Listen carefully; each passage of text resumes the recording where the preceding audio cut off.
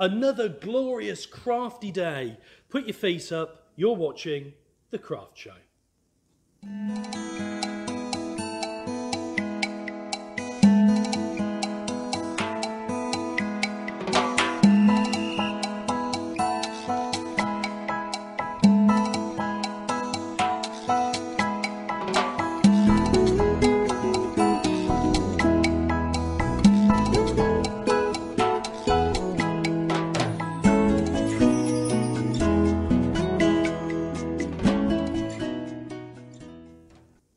Thank you for joining us for another excellent episode, if I do say so myself, of The Craft Show.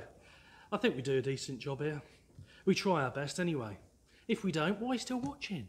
And if we do, keep watching. We want to see you watching more. And don't forget, The Craft Show is not affiliated with any brands, other channels. We do what we do for the love of craft, and hopefully that's why you watch it too. And if you love craft, don't forget to check out the Craft Show Hub, which is www.thecraftshowhub.co.uk, where you can find everything crafty. There are projects to download, there are people to socialise with, there are videos to watch, and if you join the Craft Show Club, there's even a few discounts to be had. Go and check that out. Now, the Craft Show, of course, is not available on any mainstream channel. We are only available online, but you'll catch us on YouTube, on Facebook, on Instagram, and a range of social media. And we are filming, as always, at the Craft Outlet, which is based at Springfields in Spalding. If you're not familiar with the Craft Outlet, have a look at the link, just there, down there somewhere, wherever Sean's decided to put it. But have a look and see what the Craft Outlet have got to offer. Now, it's not all about us. It's about the craft and the crafty demonstrations, and today is no different, because my guest in the studio today is, well, quite arty, I think is probably the best way to put it. It is Christine Dobbin. Hello. Hello, how are you? I'm very good, thank you. Pleased to be here. Good. Well, we're very pleased to have you here as well, because it's nice to have an artist on the show. We often we don't get artists on the show, so it's nice. We filmed, this will be the second show we filmed very recently with an artist, but you're a different kind of artist, aren't you? Because you do watercolour. Yes. But tell us a little bit about what you do and what your background is. Well, I went to university and studied children's book illustration. But after studying for 3 years, I fancied a change and ended up working in a veterinary clinic for about 10 years, different clinics. But the art was still, you know, the creativity was dying to get out. So I started just painting some cats that I'd worked with, and friends' cats, and other people, some of the clients would say, oh, you know, could you paint my cat? So I then started painting initially just cat portraits, nothing else. Wouldn't do paint dogs, chickens, nothing else. I was just too scared of anything else. But over the years, I've spent time, you know, developing my pet portraits, and I can paint dogs and anything feathered or furry or scaled or anything. Fantastic. But yeah, so and now I just like to do a bit of wildlife artwork, and also what I'm going to be painting today is a new sort of area for me. Oh, well, we're going to look forward to seeing that. Just before we move on to that, just tell us where we can find out a little bit more about you. Well, I'm currently building a new website at the moment, which is live. Still, some areas of it still need to be updated, but it's www.christinedobbin.com. I'm also on Facebook, Instagram and Twitter, Christine Dobbin Art, where you'll find examples of my portrait commissions and wildlife artwork and various other little experiments and so on. So we really want to see those fingers getting onto the social media. Tap, tap, tap, tap, tap, tap, tap. Let's do not too much swiping. We want to be checking out Christine's social media and website. Okay, so we're going to be move on now, and we're going to start the demonstration. You said we were doing something a little bit different. Yes, well, just out of the blue, I was clearing out my space in my mum's attic, and I found my dinosaur collection from when I was a child. And I thought, that's not something I've painted before. So I've been just working on a few dinosaurs, finding it very fun to do because, you know, you can just go a bit crazy with dinosaurs. You don't really know for sure what colour they were. So they're just bright colours and lots of fun to The do. only difficulty I've found with dinosaurs in the past is getting them to sit still when you're trying to do the painting. There is that. Yeah, yeah. So let's have a look at the dinosaur that you've got today. Yes, so this is my most recent creation. Okay. You may recognise him from Jurassic Park. Fantastic. And sort of crazy spitting one. What sort of a dinosaur is that? Let's test your dinosaur knowledge. Dinosaur knowledge. I think, I'm not sure of his scientific name, but I think he looks like an Eric. I think you're right. He definitely looks like an Eric. Yeah, I'm sure he'll appreciate that a bit later.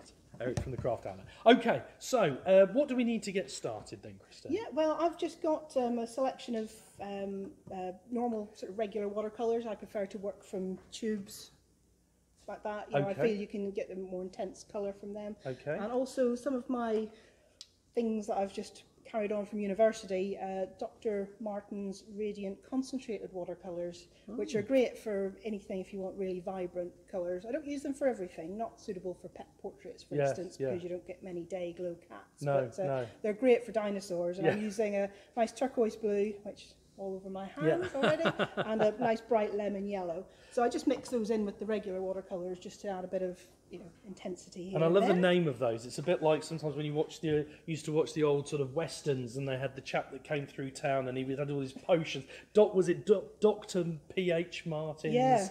Yeah, Amber Brew or whatever it was that they used to use for everything. So we've got our watercolours. Is there a particular reason that you use those? The inks are just, again, just because of the really intense colour, and you know, they just inspire me. I used them at university a lot and went a bit crazy, but yeah, they just you need less of them to create a really definite colour. But you can water them down if you want to mix them up.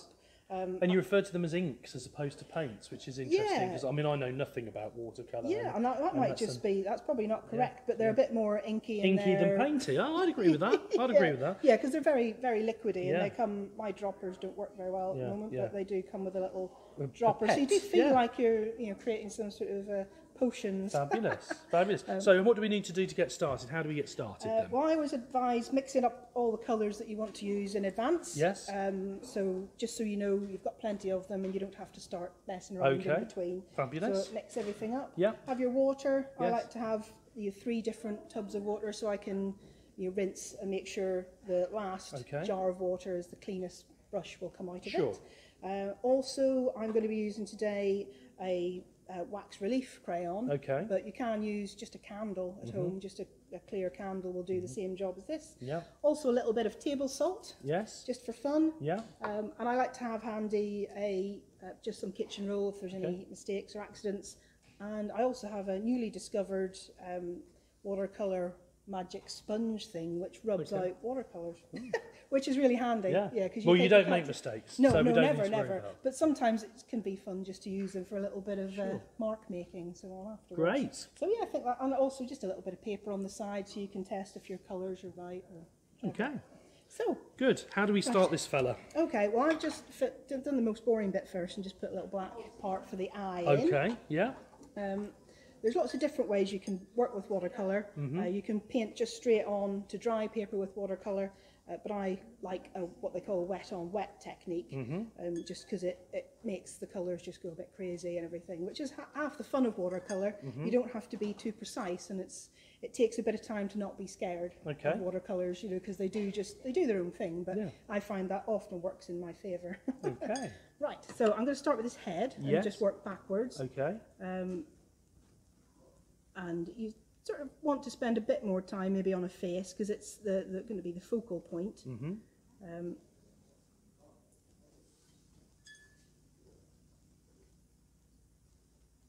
So you put the water on there first? Yes, yeah.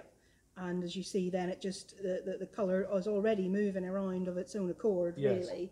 The more you do it, the more you get familiar with what can happen with the colour and where it'll go, where you put things, and it's nice to leave some bits of paper that without water on them and also without any colour. The white part of the paper is almost as much your friend as the bits that you colour in, to be honest. Do you know what, it's funny you should say that because that's very effective on the finished one that I'm just looking at very quickly. That's very effective how some of this has been left as white. It almost it's almost like a shadow, like a reverse shadow, Yeah. using to accent parts of the dinosaur.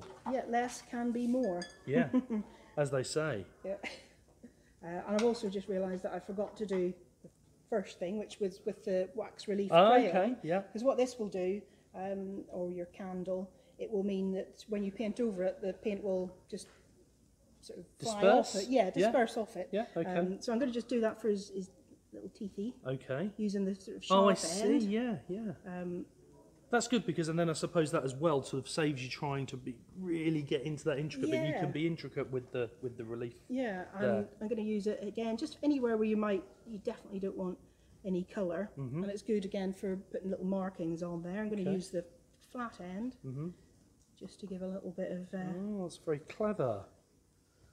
Yeah, and you can really go in it. Like I say, dinosaurs, we don't know what patterns they had or what they're. Well, maybe scientists and archaeologists maybe do. Yes. But they're a bit boring. We're creative here. Yeah, these are your own dinosaurs. That's It right. doesn't even have to be. I quite often like just painting things that are inspired by a particular dinosaur that I like. It doesn't have to be. Nothing has to be, the way the world says it is. No. Get creative and use your imagination, and that's what's fun about it. I usually start off by sort of putting the lighter colours on first and then adding the darker colours for definition.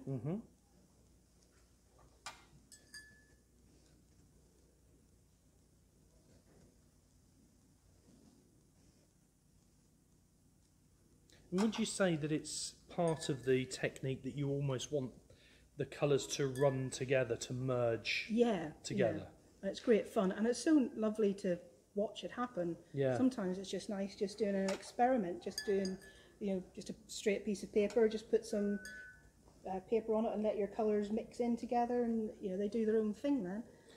And the dinosaur that you're painting at the moment, you started off with the pencil outline. Was that something that you'd perhaps traced from a book, or was it? I mean, you're an artist, of course, but many people at home perhaps might be able to do the painting, but getting the dinosaur right in the first place might prove a little bit more challenging for them. Is it something you could trace? Yeah, you could. Yeah, like tracing. It's not what I do, but it's if you want to concentrate on the painting, the colours will still be your own. Yes, and I suppose with practice it becomes something you might be able to pick up also. Yeah, I'm talking about the pencil line. I just do a very, very faint pencil line because I don't want a really hard line. And I want the paint to do the talking, not And pencil. Is it something you rub out afterwards, or you don't need to rub it out? I don't tend to rub it out in this situation. It sort of merges in or is hidden by the paint most of the time. If you're using a very pale colour, it may not. Yes. But again, it's sort of part of the way I work, really.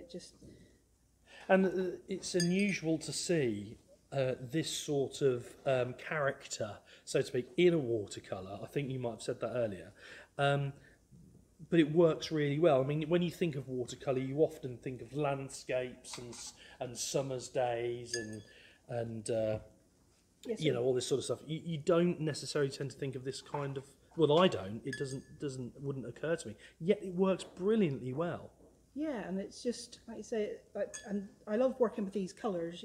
Again, I've painted some other dinosaurs in pinks and yellows and things, which look great. But I just love the green. You can see the difference in this particular one I'm using at the moment. Has some of the Dr. Martin ink in there, whereas this particular green here doesn't. So it's just slightly more. And when we refer to the Doc Martin ink, we're not referring to the popular television programme. No, we are talking about Dr. Martin's watercolour inks. Yeah, again, I think they're quite pricey, but I would invest in a lemon yellow if you wanted to experiment as a good starting point. So if you wanted to, if you were starting out, obviously that's a particular brand that you use. Are there any brands, are there any sort of price points you'd steer clear of, or do you find that actually you can get them really very good value, or you do need to invest even when you're starting out in sort of more expensive paints? It's a long time since I probably used the very basic stuff. My mum used to paint in watercolour, so I just pinched hers, I think, when I went to school. But you know, obviously, the more you pay, maybe the better the pigment might be more intense, and you'll have more control then. And also, you can find in different stores artist grade watercolor paint, and then just sort of some of them are called college or student. Oh, okay. So, you know, so there's a lot out there. Good. And I think, you know, if it's something you want to try, I would just go with whatever you can afford as a beginning point. And you don't need all the colours. Again, that's something else I'd recommend. I quite often use just blue, red, brown and a yellow. And for pet portraits, you know, they can get most of sort of shades pretty and much things. everything. And the more you mix your own colours, when the paint bleeds out on the water, the colours sort of separate a bit more. So. Oh, I see. Do you know, I like his little hand there, but you know, there's something missing from that hand. Oh, a cup of tea, maybe? Yeah, a cup of tea! You took the words right out of my mouth. Should we have a quick crafty brew? Sounds perfect. We're going to have a quick crafty brew while you take a quick look at this.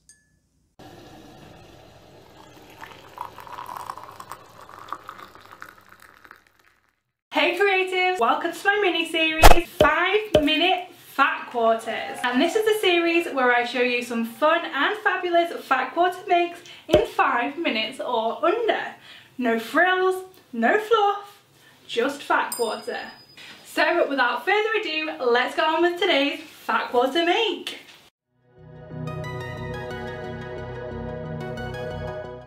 You only need half a fat quarter or 2/4 of a fat quarter if they are different materials. Scissors, a ruler, chalk, a zip, clips or pins, matching thread and a sewing machine. So to begin with, cut your material into 2/4 that are obviously the same size. I chose to use a different material for the lining, so I've got 1/4 of each of the materials.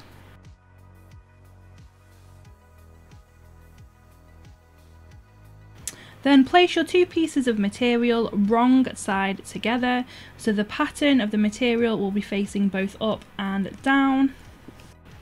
And then we're just going to focus on adding the zip. So fold a small hem about 1/2 inch facing upwards. Separate your zip so that it's in 2 halves and it's a little bit easier. And you're going to attach the bottom side of the zip to this side of the material. So make sure your zip is facing outwards, it's facing the right way. And here you'll see the material that is on top is going to be the lining material. So that is the material that will be in the middle of the pencil case. Then clip or pin this zip into place, and then using a zipper foot if you have one, you probably will need one for this project as it is really quite small and quite tight. You're then going to do a straight stitch across the zip to secure it in place. So next, just fold up a hem in exactly the same way on the opposite side of the material, and then we're just going to attach the opposite side of the zip to that side of the material, and that should then join it in together in like a tube kind of shape. So again, just pin and stitch this part of the zip into place.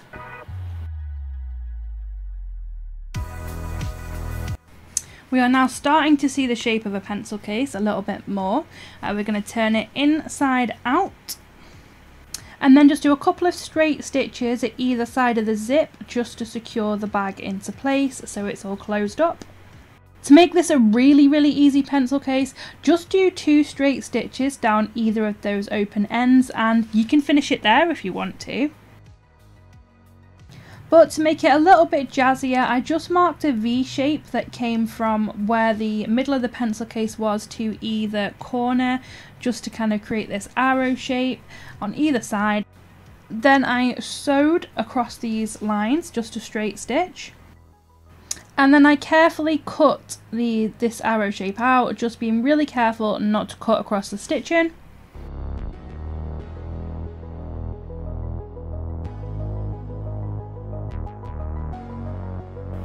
With our snazzy pointy ends now intact, turn the pencil case the right way around and just push out all those corners. Again, you could leave it here if you wanted to keep the snazzy shape that it's got going on, but just to finish it off, I just hand stitched those 2 end corners together. just to give it a bit more shape and just add a little bit of an extra detail on there. I thought this was a fab little extra feature, as this means the pencil case can actually be hung on a bag or a book bag or anything like that. And voila, we are done!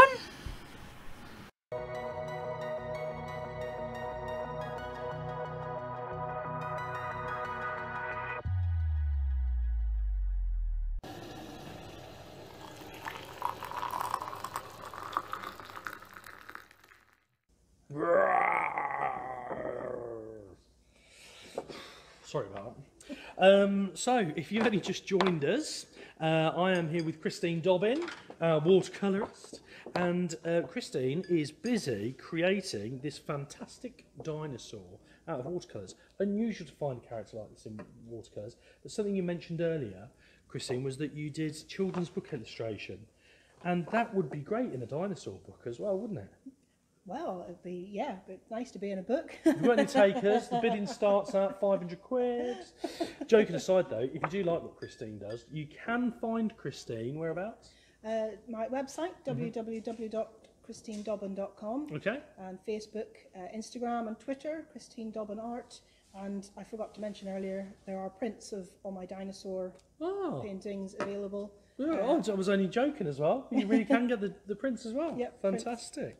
So where do we get up to then?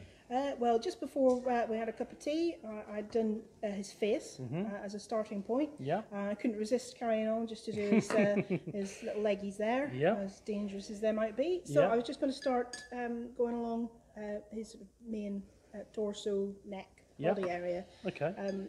Quite often it's a good thing, or quite what I used to do before I was sort of advised by tutors and things, you know, you just pick a small brush and just use that so you think you can be all detailed. But what's quite fun, again, which helps with watercolour, use a bigger brush, you know, because then things can potentially get a little bit messy, but that, again, that's part of the fun. So I'm just putting some clean water over his body here. Is it important to keep it wet all the time? Not necessarily, because again, the more you experiment, the more you'll find what works for you. It can be very wet, and then the paint just goes everywhere. Or if you prefer to have a bit more control, you can put some water on, let it soak in and dry a little bit, and then add and do sort of a little bit of wet on wet. Or if you just want to make, you know, put a lot of water into your actual paints and then paint directly on dry paper. You can do That's that another option. Fantastic. But I just like the fact, with this technique, if you make a mistake, sometimes it ends up working for you. Yes, And it's better as well. Another thing that people might be wondering, I forgot to mention it earlier, I'm currently using watercolour paper rather than just cartridge paper or whatever, because once you've wet, say, normal printer paper or sketchbook paper, it will buckle a little bit. This does tend to buckle ever so slightly, but it will depend on how much paint you put on. Okay. But at university, my tutors did encourage me a lot. They seemed to like the mess that was created if I painted on cartridge paper. So it's an option, and it shouldn't put you off doing it if that's all you've got. You know, because again, you learn what works for you and what you like to do. But so what colours are we going to be using on here now? It's a mixture of I've got ultramarine as my blue. Yeah. I've got a lemon yellow. Okay. Again, just in standard watercolours. Okay. Crimson. Yeah. That's my red. Yeah. And burnt umber. And if you ever want to mix a black at home, these three, you can mix your own black rather than just using it straight from the. So there's a good range there. Yeah. And again, it doesn't matter really who makes them. The important thing is that you get good quality ones, isn't it? Good quality inks and pigments. Yeah. Well, I'm fairly new to these Turner Artists watercolour. Okay. A friend from college recommended them to me. And you like those? They're nice, good big tubes, and they're pretty good value. Yeah. And she's a pretty amazing artist herself. So the fact that she uses them made me think that was the way to go. And also mixed in for the more vibrant colours, we have the PH Martin's concentrated watercolours. Yeah, the ones with my favourite name. I like those, like the way they're named. Brilliant. Yeah. Okay. So I can't help noticing as you move on from the one that we've got here that you're sort of replicating, I love the whip of the tail on here, and the effects that you're going to be doing for us, which really makes it look like his movement. He's not static. He's moving around. I say he because we have called him Eric. So Yeah. We're stuck with that now. So we're stuck with that. It just gives you some feeling of motion, doesn't it? Yeah, and that's again part of what's so fun about watercolour. The most fun bit that everybody is bound to like at the end will be when I do the paint splatters. Although it is a bit messy. Yeah. And, we don't mind that. We don't mind a bit of mess, do we? We don't mind a bit of mess. you can see here, maybe almost see where I've put the wax relief crayon, the paint is coming away from it. And it just gives a very subtle texture, nothing definite. But again, that's just fun. Again, and that's what's fun about dinosaurs, because you imagine they do have a bit of a texture to their skin of some sort.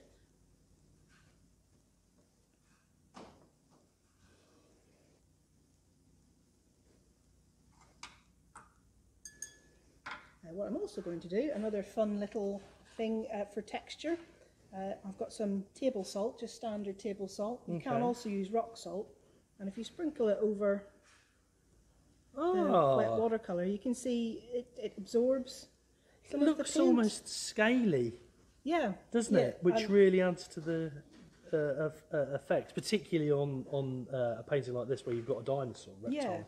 That's really good. Yeah, the rock salt will give you bigger chunks. You do have to be patient and let it dry before you rub it off afterwards. And I think with this one, they might even left a sort of slightly glittery texture to it. I don't know if that's probably. Well, most crafters out there like a bit of glitter, don't you? Crafters like a bit of glitter.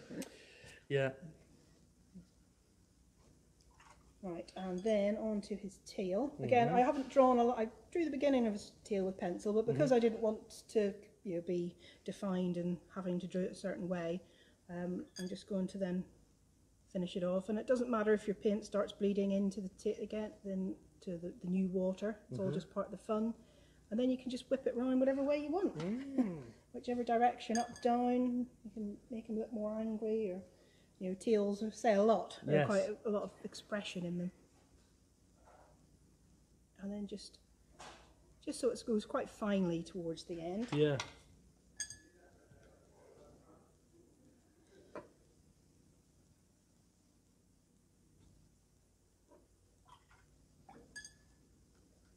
I'm just going to plonk some lemon yellow in there, just to... Colours work so well together. Yes, and that's another thing, you can go back and add in, and if you do little blobs just with the paintbrush of either a darker colour or a lighter colour, it just adds, again, just a little bit more texture. I really like the salt effect. I think that's excellent as well. Yeah, like I said, the rock salt's good fun as well. It just depends, how much detail you want in it, or what I find the texture is. And then I shall just do a little bit of, just to show where that he's standing at something. And then the fun flicky bit. We'll do the fun messy bit. Yeah. So pick, your sort of favourite are the brighter colours. Okay. For this one, because he's shaking his little thin things there, I'm going to flick some paint. Just put some wet paint on your brush and just flick it. But just remember to clear anything out of the way that you don't want flicked with paint. I've got a whole pad of paper spoiled because it's got all flicks on it. But, and then just a little bit round his tail. It's a bit like me when I get out of the shower. Like that. And maybe just some. In fact, that would work well if you were doing a watercolour dog. Yes, shaking. After charging through the river or something. It's fantastic. Well, do you know what? We're rapidly running out of time. Yeah, But I can't believe how quickly you've managed to put that together. That's very, very impressive indeed. Very impressive indeed. So, Christine, listen, it's been an absolute pleasure having you here on the Craft Show. Thank you for having me. You're welcome, and you're welcome back anytime, and I hope you will come back and share some more creative watercolours and art. And don't forget, one last time, where can we find you if we want to find a bit more about you? www.christinedobbin.com is my new website, which I'm learning as I build. Fantastic. Yeah, and you're on Facebook and Twitter and Instagram and all of these weird and wonderful stuff that all goes beyond me. But check Christine out, and don't hesitate to drop her a message. I'm sure if you want some tips or tricks or advice, get in contact with her. And all that's left to do is to say thank you very much as well to the Craft Outlet here at Springfields in Spalding. And until next time, we hope you have a very crafty afternoon. We'll see you soon. Bye.